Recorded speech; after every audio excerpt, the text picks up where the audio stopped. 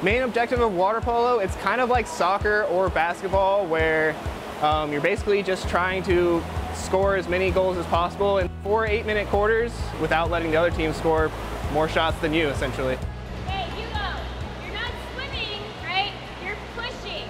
We're really excited with water polo being UIL official this year.